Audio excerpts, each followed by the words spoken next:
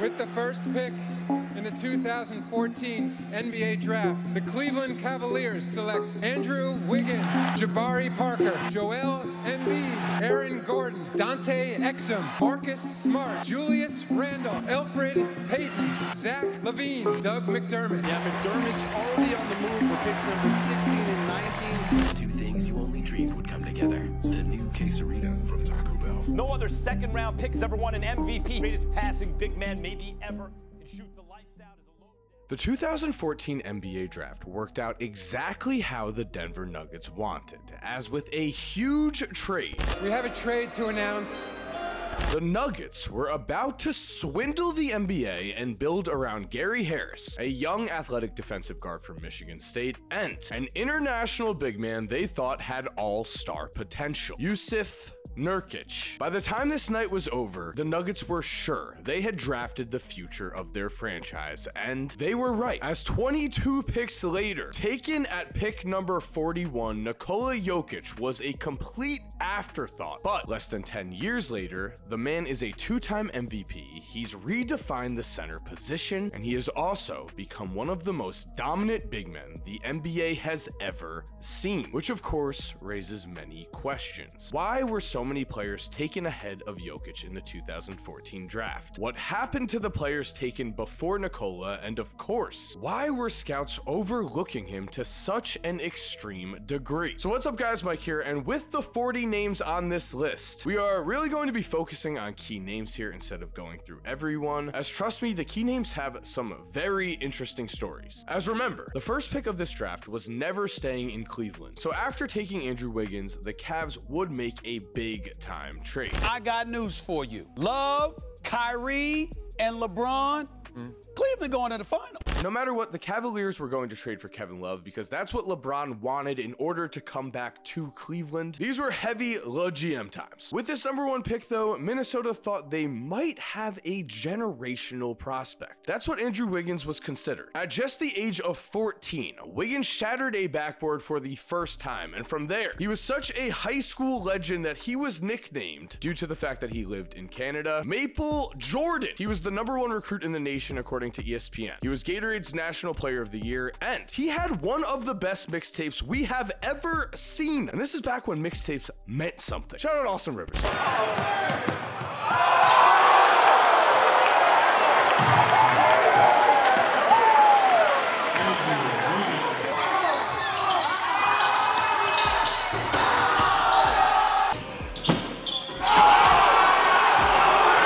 The biggest concern about Andrew Wiggins going into the draft was that he was too passive. And after he was drafted, people also questioned if he worked hard enough, which is something Jimmy Butler says that Wiggins does do. It does seem that Wiggins is too passive to become a true NBA superstar though. In his third season playing for a really bad Minnesota Timberwolves team, Wiggins put up 23.6 points, 4 rebounds, and 2.3 assists per game, which were promising numbers for a third-year player. But before we continue guys, I am very excited to say that we are giving away a VIP experience to Game 4 of the NBA Finals. Roll the clip. To celebrate the launch of Coors Light, we are giving away a VIP experience to Game 4 of the NBA Finals. Plane tickets, a room, incredible seats, it is all included for Game 4 of the NBA Finals for one lucky person who is subscribed to Coors Light. The winner will be picked on June 1st. All you have to do to enter is subscribe and turn on post notifications for Coors Light. Good luck. I cannot wait to pick the winner. This is going to be incredible. But it does seem that Andrew Wiggins does not want to be a true #1 superstar. Seems he is very content being the wingman type all-star to a true star in a guy like Steph Curry. In his prime now, these last 3 seasons, Andrew has averaged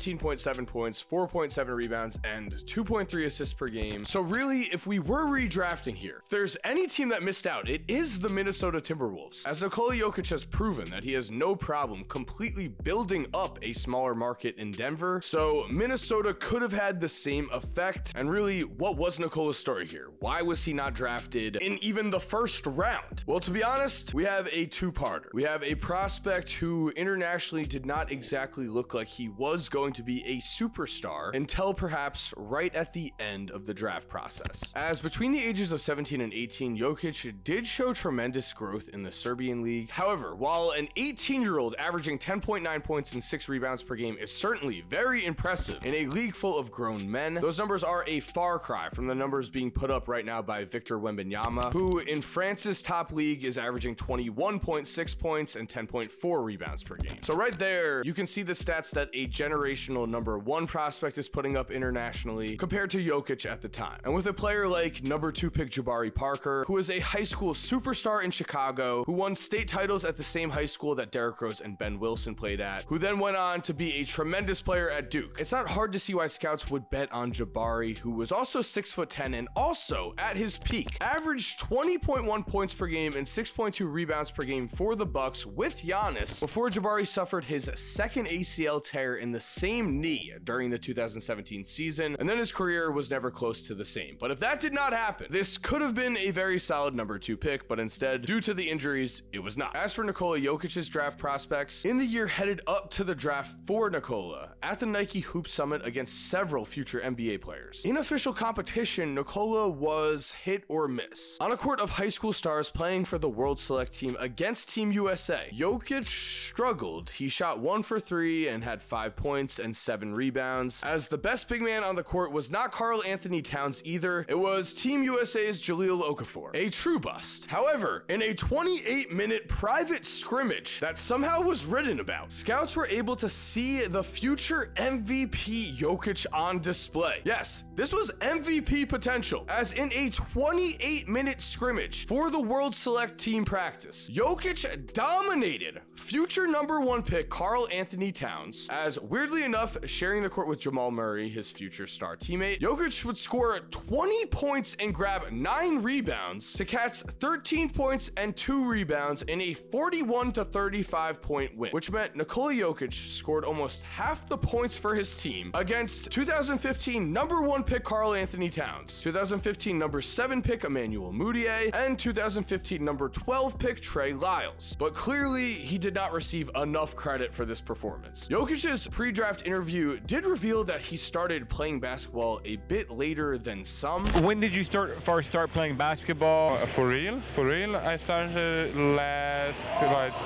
year. This interview also had other gems. How do you feel like you're playing so far? You know, shoot, I play low post, I do everything. Did you ever think about playing college basketball? It's so fast, everybody jumps so high. I don't jump, I just play basketball, like, you know, 1-on-1, 2-on-2. Do you want to play in the NBA? I don't think so much about that. Jokic was not as hyped of a prospect, certainly, as Joel Embiid, who is the only player with a legitimate case to go number 1 in a redraft. As in the original real 2014 draft, Joel Embiid was taken 3rd despite being the number 1 overall prospect due to some pretty real injury concerns. Now, Joel was actually discovered amazingly through 2 basketball camps in Africa. Before that, he had been training to play professional volleyball, and his dad was against him changing sports to basketball, but luckily his uncle talked his dad into the promise of his son being a future MVP. Embiid's journey to the NBA is pretty amazing though, as it still took Luke Mbah-a-Moute inviting Joel to his personal basketball camp, where Joel played well and then got an invitation to the NBA's Basketball Without Borders camp, where he played even better, got an invitation to an American high school, and then became a top recruit for Kansas. If he doesn't play well at that one camp, he's a star volleyball player somewhere. But it was at Kansas where Joel Embiid did become a national name. Headed into the season, all anyone could talk about was Maple Jordan and Andrew Wiggins, until Embiid began practicing. Rick Pitino famously went to a practice and said, "That man, Joel Embiid, is the number 1 pick." And Joel probably would have been the number 1 pick. He probably still should have. However, he did suffer a stress fracture in his back, which as a 7'2" big man, you could see why that would give teams pause, especially because he also did miss his entire first technical real season in the NBA with injury. But as we know, this pick did end up working out incredibly well, as Joel has been the centerpiece the process has been built around and the anchor throughout this storm in Philly. He has proven if he has the right team around him, you can certainly build a title contender. And if he had gone to the Bucks and teamed with Giannis here at pick number 2, well, that could have led to an international dynasty. Instead though, our next intriguing pick comes right away, as look at that, we have Jokic's teammate Aaron Gordon at pick number 4. As a player, Aaron Aaron Gordon has proven what resilience can get you, as he went from hyped up star to complete bust to now near all-star again as a top-tier do-it-all guy for the Denver Nuggets after a rough go with the Orlando Magic. Gordon has rebounded nicely playing with Jokic. As a prospect, Aaron was everything you would expect from the greatest slam dunk contest runner-up of all time. He was absurdly athletic, was the #4 recruit on ESPN's big board, and also won the McDonald's All-American Game MVP with some filthy highlights.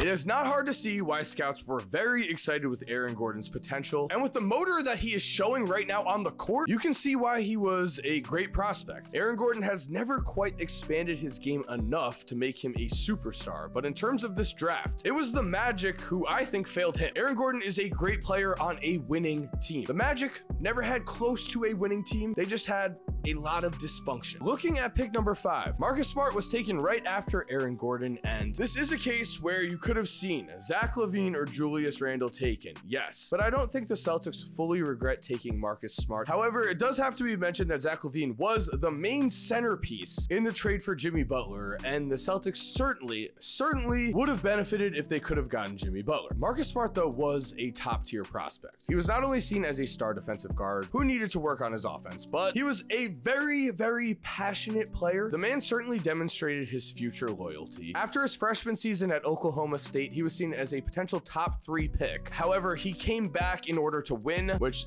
they didn't. They lost in the first round, but he came back. He also showed his passion in the way of fighting with a fan on the court, physically a bit. Corner the other way.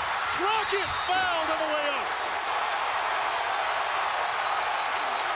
And a technical foul. He's lost his composure a few times this season, and it's hurt his team. Marcus Smart said racist words were involved. The fan, of course, denied this. You know, this was a thing, though. There was certainly controversy headed into the draft about Marcus Smart. People were afraid he'd shove people. However, again, Marcus Smart, top-tier prospect. His college stats were great: 18 points, 5.9 boards, 4.8 assists, and 2.9 steals a game. And with Boston, he has been a key piece to their title contender for years at this point. So I do not think that they regret at all drafting him, unless, again, they could have gotten Jimmy Butler, but that is doing a lot of hypothetical trading. Now, Nikola Jokic in Boston possibly would have been the best thing for Nikola Jokic, as if he were able to team up with Jason Tatum, the two's games together would pair very well, and I also think their personalities would fit very well. I believe Jason Tatum really would appreciate having a teammate who has a quiet type of dog in him, as opposed to a more in-your-face type of guy. Looking at pick number 7 here, Julius Randle is one of the steals in the draft in a redraft sense, but the Lakers did not get the value of him because they did not keep him. Instead, in Los Angeles, Julius Randle broke his leg during his rookie season, and then never really got going in his career until he became the NBA's 2021 most improved player with the Knicks. He has also been a 2-time All-Star and 2-time All-NBA selection, but as a high schooler and as a prospect, his most notable storyline came in the form of Kentucky's Superclass. And I say Kentucky's super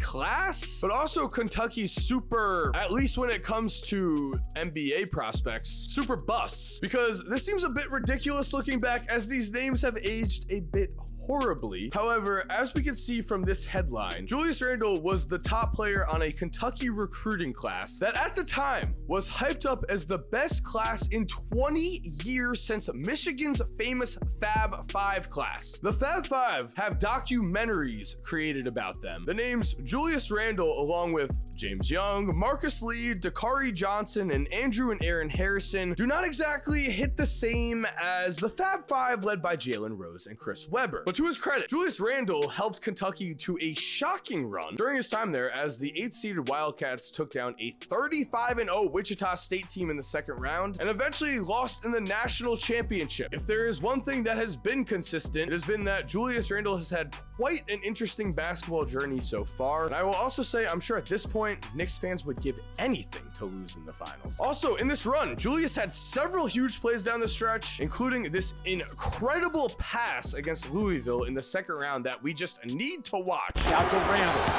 driving on Blackshear, feeds the corner, Aaron Harrison hits the three! Again, though, for the Lakers, this was not a great pick, as Randle ended up just leaving them after LeBron signed with the team. As after Julius Randle, the fall off in talent until pick number 13 in Zach LaVine is tremendous. Just outside of the top 10, TJ Warren was also an incredibly great pick at pick number 14. But I want to talk about Dougie McBuckets, because at Creighton, Doug McDermott really was a scoring superstar. Was he a tier below Adam Morrison and Jimmer Fredette? You could make an argument he was in the same tier. I'll go one tier below, but the Bulls were willing to bet 2 first-round picks on a player who led the nation in scoring as a senior and finished with over 3,000 points. I also just realized Steph Curry in that first tier. McDermott, I'm going tier 2. It is definitely funny still that the Nuggets in return were willing to bet that the 2 picks that they got back, Gary Harris and Yusuf Nurkic, were the answer to their problems. They were getting A's on every single draft grade website at the time, but it was instead